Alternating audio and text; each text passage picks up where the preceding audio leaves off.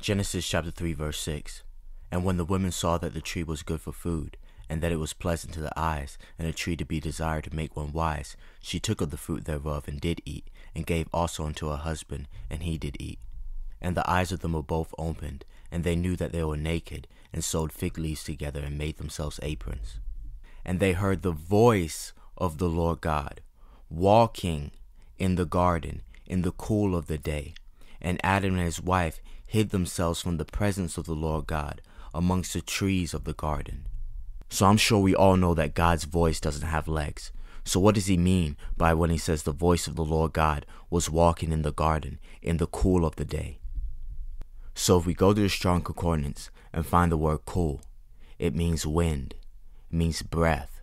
So God's breath, the wind, the breeze, is the cool of the day. That's his voice that walked in the garden. And that's why Adam and Eve hid themselves from the presence of God for amongst the trees of the garden, so they wouldn't feel his breeze, his presence, as effectively.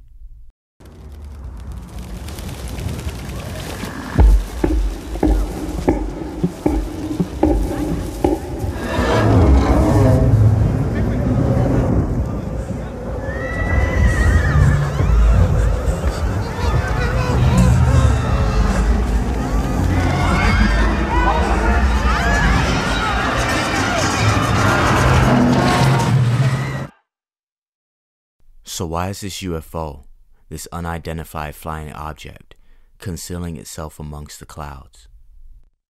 And Moses spake unto Aaron, say unto all the congregation of the children of Israel, come near before the Lord, for he hath heard your murmurings. And it came to pass, as Aaron spake unto the whole congregation of the children of Israel, that they looked toward the wilderness, and behold, the glory of the Lord appeared in the cloud. You guys see that?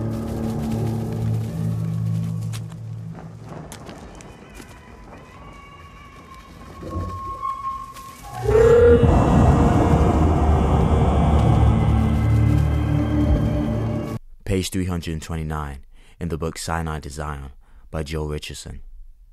The importance of the cloud within the biblical narrative cannot be overstated. Apart from the incarnation, when God himself actually took on flesh, the manifestation of the Most High's presence in the pillar of the cloud and fire is the single greatest way in which the Most High has ever revealed himself. Ask any biblically literate Jew, either in modern times or in the first century, what is the surest sign of God's presence?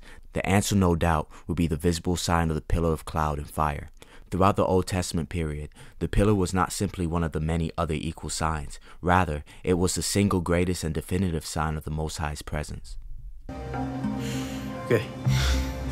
Are you guys telling me that there's an alien spaceship in that fucking cloud right there? It doesn't move like a ship. What you mean, OJ? What if it's not a ship? So why is the Most High, or the UFO in the cloud, taking people? Matthew chapter 24 verse 37 to 38. But as the days of Noah were, so shall also the coming of the Son of Man be.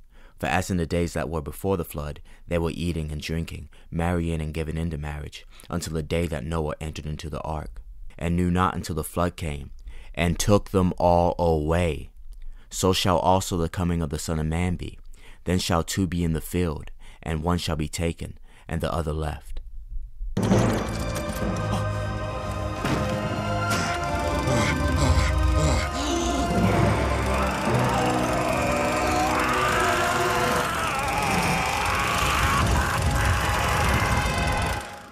For as I conceive in mine understanding, woe unto them that shall be left in those days, and much more woe unto them that are not left behind.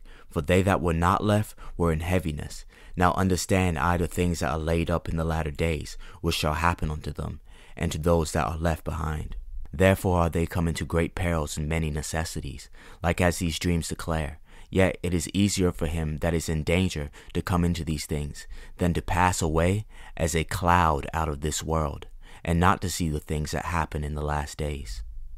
This movie is about a coming great tribulation. That's why it says, woe unto them that shall be left in those days. Another reason why I know this movie is about the Great Tribulation is by the fact that in Gematria, the practice of coding numbers into words, the word tribulation synchronizes with Note movie, because this is what this movie is about. That's why the main character, OJ, was an equestrian. He was involved with horses, because we're talking about the 4 horsemen in the book of Revelation. And I saw, when the Lamb opened one of the seals, and I heard, as if it were the noise of thunder, one of the 4 beasts saying, "Come and see." And I looked, and behold, a pale horse, and his name that sat on him was Death, and hell followed with him, and power was given unto them over the 4th part of the earth, to kill with sword, and with hunger, and with death, and with the beasts of the earth. And this is what this movie is talking about. It's about surviving the 4 horsemen, and the plagues that they bring. And if you were not one of those people that were left behind, then that means you were taken by the plagues of the 4 horsemen. 2 Ezra chapter 13 verse 20 to 22. And he answered unto me and said, The interpretation of the vision shall I show thee, and I will open unto thee the thing that thou hast required, whereas thou hast spoken of them that are left behind. This is the interpretation. He that shall endure the peril in that time have kept himself. They that be fallen into danger are as such as have works and faith toward the Almighty. Know this therefore, that they which be left behind are more blessed than they that be dead. We pissed him off. We're not the reason to settle down here. That was Jew. He got caught up trying to tame a predator. You can't do that. You gotta enter an agreement with one. Okay. Asking as someone who was in the house when the shit went down. How exactly do you enter an agreement with a UFO alien entity or whatever the hell you want to call it? Gene Jacket. Call him Gene Jacket. He said, how do you enter into an agreement with an alien entity? You have to be chosen. Psalm chapter 132 verse 13. For the Lord hath chosen Zion. He hath desired it for his habitation. It's alive, Em. It's an animal. It's territorial. And it thinks that this is its home. But thou, Israel, art my servant, Jacob, whom I have chosen, the seed of Abraham my friend.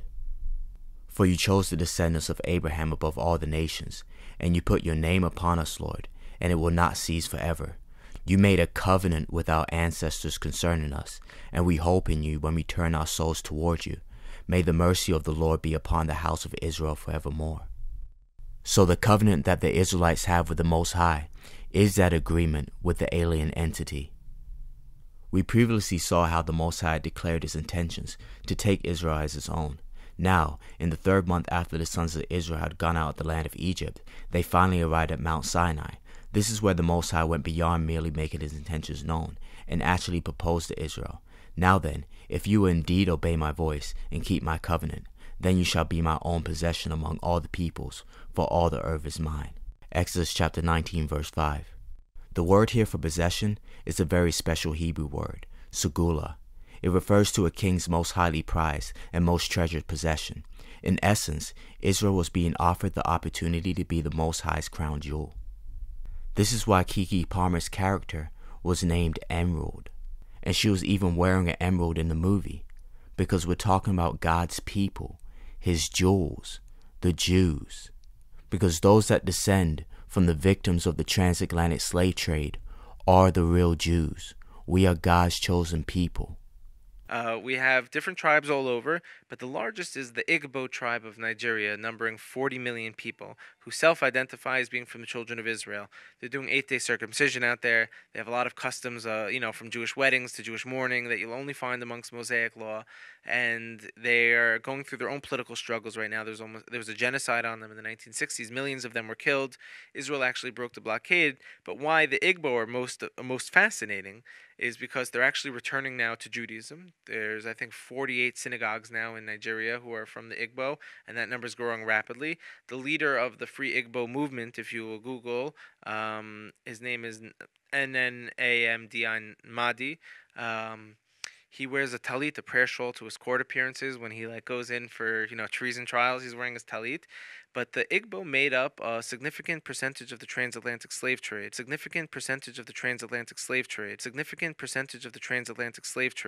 So a lot of the blacks that were taken to America on the slave ships actually had Igbo blood in them, and we see now Igbo are self-identifying as from the tribes of Israel. So if you look in America today, you'll see a lot of celebrities actually from the African American community claiming Hebrew roots.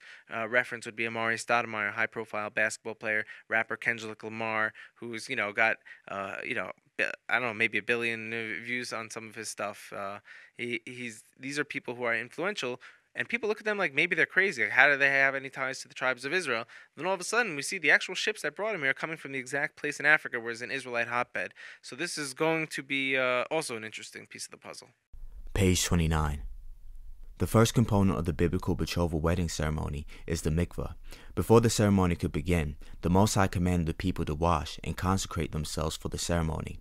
The Lord also said to Moses, "Go to the people and consecrate them today and tomorrow, and let them wash their garments, and let them be ready." Exodus chapter 19, verse 10.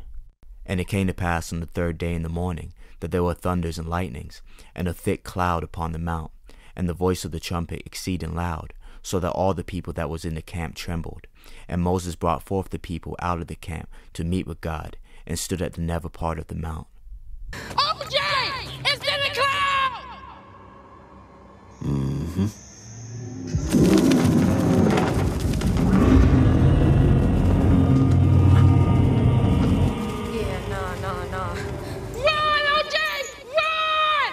Earlier, we referenced the ketubah, the legally binding contract that at any biblical or Jewish wedding is both read aloud and signed. Whether or not a formal marriage contract was common during the time of Exodus is not known. What is clear, however, is that the reading aloud of the Torah is treated within the biblical narrative like a marriage contract. The Ten Commandments, then, may be viewed as a summary of the wedding vows. They form the legal framework and very foundation of the Sinaitic covenant. Moses came and recounted to the people all the words of the Lord and all the ordinances. The people answered with one voice and said, "All the words which the Lord has spoken, we will do." Thus, upon completion of the reading of ketubah in unison, the people agreed. The agreement was both individual and corporate. He got caught up trying to tame a predator. You can't do that. You got to enter an agreement with one. The imagery of all this is stunning. After sprinkling the blood over the people, or more likely onto the pillars aside of the altar, which stood as a representative of the people, Moses once more read the complete contents of the covenant out loud to the congregation. Out of this context, they again affirmed their commitment to keep everything noted within the covenant. Then, one final time, Moses splashed the people with more blood. Thus, the Mosaic covenant was sealed with a vivid, gruesome, and bloody display.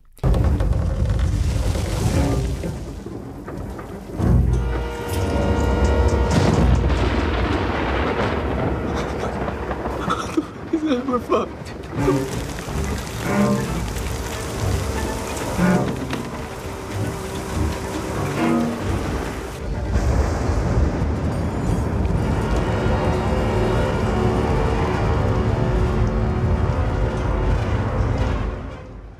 Stewart states that the sealing of the covenant with blood symbolized the shared responsibility of the two parties, as well as the severity of the penalty for breaking the covenant.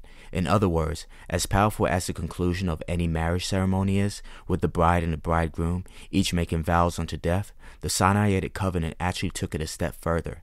If the Israelites failed to keep the conditions of the covenant, the penalty would be death.